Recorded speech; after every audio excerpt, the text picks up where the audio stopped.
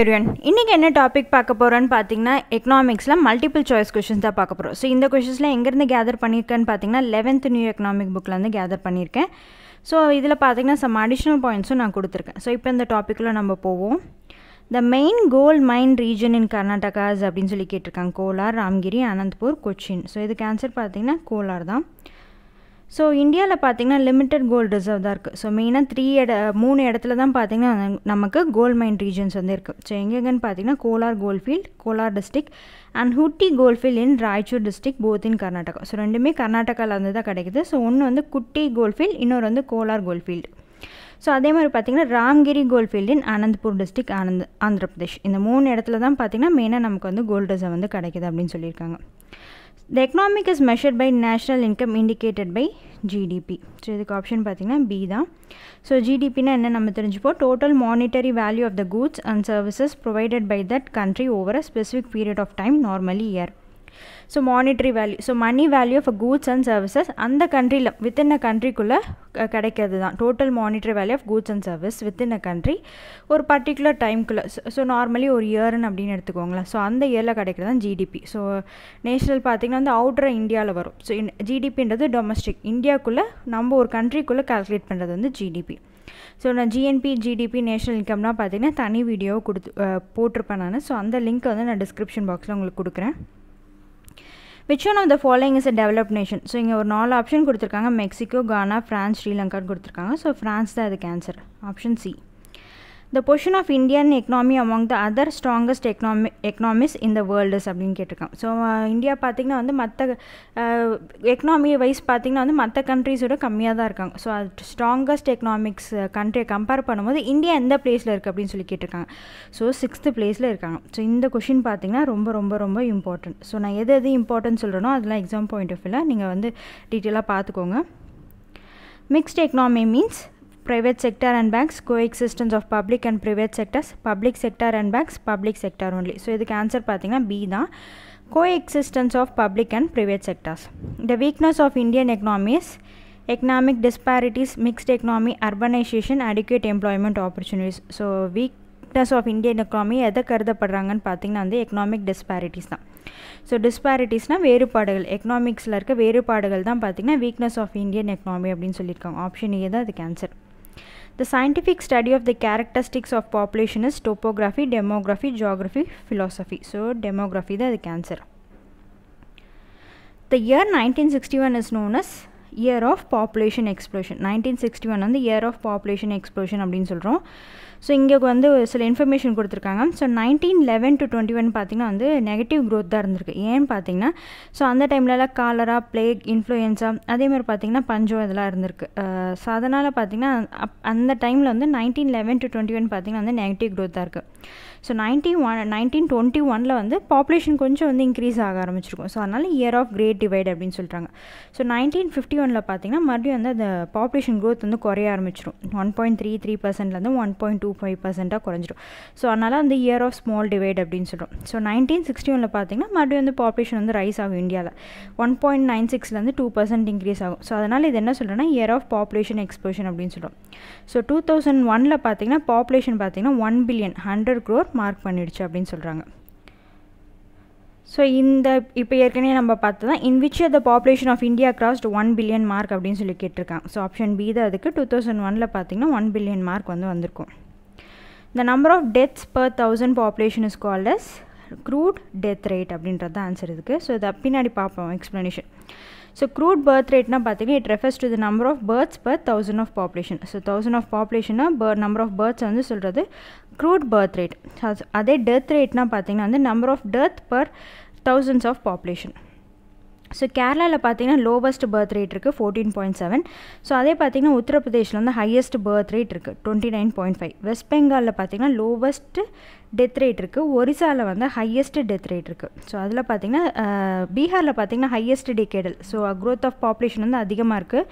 கேரளாவில் பார்த்தீங்கன்னா lowest growth rate வந்து இருக்குது. இந்த 4 ஸ்டேட்ஸ் என்னென்ன வந்து ஹையஸ்ட் பாப்புலேஷன் இருக்குதுன்னு பார்த்தீங்கன்னா பீகார், மத்திய பிரதேஷ், ராஜஸ்தான் அண்ட் உத்தரப்பிரதேஷ். இதுக்கு ஒரு ஷார்ட்கட்டு கொடுத்துருக்காங்க, பிமாரு அப்படின்னு சொல்லி கொடுத்துருக்காங்க. பீகார், மத்திய பிரதேஷ், ராஜஸ்தான், உத்தரப்பிரதேஷில் பார்த்திங்கன்னா ஹை பாப்புலேஷன் இருக்காமா. ஸோ இது வந்து ரொம்ப ரொம்ப இம்பார்ட்டன்ட். இதை வந்து டீட்டெயிலாக பார்த்துக்கோங்க.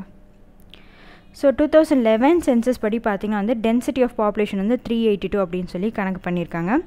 ஸோ பாப்புலேஷன் ப்ரெஷர் வந்து அதிகமாகிட்டே தான் இருக்குது. லேண்ட் வந்து ரைஸ் ஆகாது, ஆனால் லேண்ட் வந்து கான்ஸ்டண்ட்டாக தான் இருக்கும். ஸோ இப்போ பாப்புலேஷன் ப்ரெஷர் தான் பார்த்திங்கன்னா அதிகமாகிட்டே வரும். கேரளா, வெஸ்ட் பெங்கால், பீகார் அண்ட் உத்தரப்பிரதேஷில் பார்த்திங்கன்னா வந்து டென்சிட்டி ஹையர் தென் இந்தியாஸ் ஆவரேஜ். இந்தியாஸ் ஆவரேஜோட டென்சிட்டி பார்த்திங்கன்னா ஹையராக இருக்குமா. பீகார் பார்த்திங்கன்னா மோஸ்ட் டென்ஸ்லி பாப்புலேட்டட். அதில் பார்த்திங்கன்னா 1102 person living.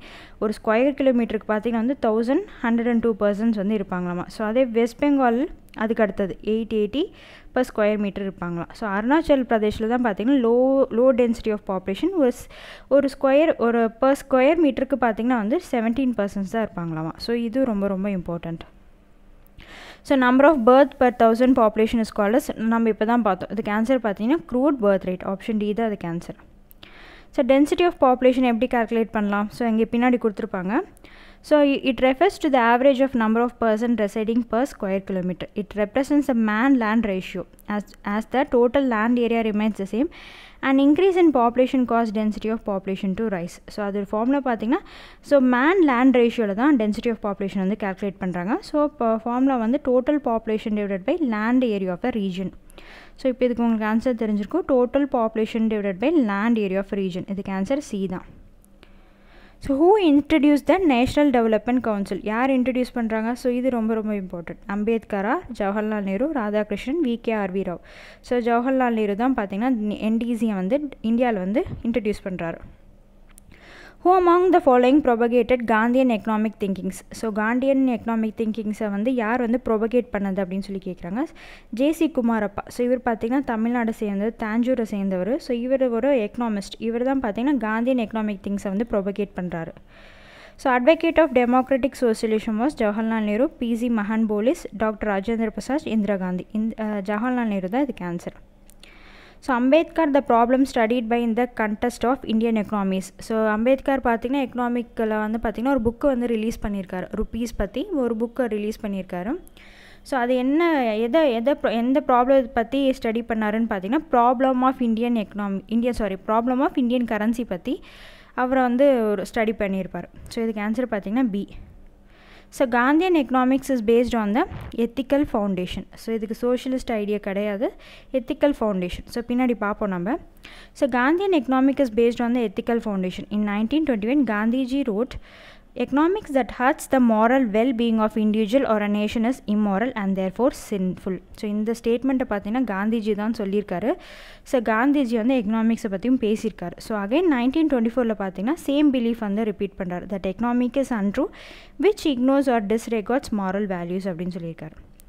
So VK Rao was a student of JM கென்னீஸோட student தான் இவர். ஸோ இவர் பார்த்தீங்கன்னா இவர் ஒரு எக்கனாமிஸ்ட். ஸோ இவர் யாரோட ஸ்டூடெண்ட் அப்படின்னு சொல்லி கேட்டிருக்காங்க. JM கீனீஸ் அப்படின்ற ஒரு student. Amrita Sen received the Nobel Prize in Economics in the year 1998, 2000, 2008, 2010. So 1998 தான் பார்த்தீங்கன்னா இந்த அமர்த்தியா குமார சென். ஸோ இவர் இந்தியாவை சேர்ந்த ஒரு எக்கனாமிஸ்ட் வந்து நோபல் ப்ரைஸ் வந்து எக்கனாமிக்ஸுக்காக வாங்கியிருக்காரு.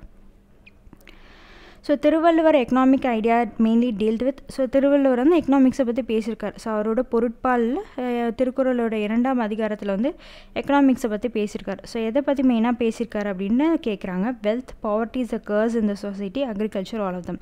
ஸோ எல்லாமே சொல்லியிருக்காரு. ஆல் ஆஃப் தம் தான் இதுக்கு ஆன்சர். ஸோ செக்ஸ் ரேஷியோ பாருங்கள். செக்ஸ் ரேஷியோ எப்படி கணக்கு பண்ணுவாங்க? 1000 மேல்ஸுக்கு எத்தனை ஃபீமேல்ஸ் இருக்காங்க அப்படின்னு சொல்லி கணக்கு பண்ணுவாங்க. ஸோ 1951 பார்த்தீங்கன்னா 946 ஃபீமேல்ஸ்க்கு 1000 மேல்ஸ்க்கு இருந்திருக்காங்க. ஸோ 943 ஃபீமேல்ஸ்க்கு 1000 மேல்ஸ் இருந்திருக்காங்க 2001. 2011 பார்த்தீங்கன்னா 940க்கு 1000 மேல்ஸ் இருந்திருக்காங்க. ஸோ இது நமக்கு 2011 டேட்டா தான் ரொம்ப ரொம்ப இம்பார்ட்டன்ட்.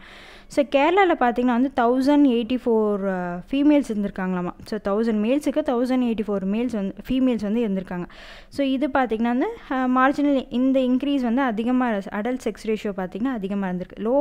லோவஸ்ட்டு செக்ஸ் ரேஷியோ பார்த்திங்கன்னா ஹரியானாவில் இருக்குது. 877 ஃபீமேல்ஸ் தான் இருந்திருக்காங்க 1000 மேல்ஸுக்கு. ஸோ கேரளாவில் வந்து ஏன் அதிகமாக இருக்குன்னா வந்து அவங்க உமனுக்கு வந்து நல்ல ஸ்டேட்டஸ் ப்ரொவைட் பண்ணுறாங்க. ஸோ அதனால் அதிகமாக இருக்குது அப்படின்னு சொல்லி கொடுத்துருக்காங்க. So life expectancy at birth.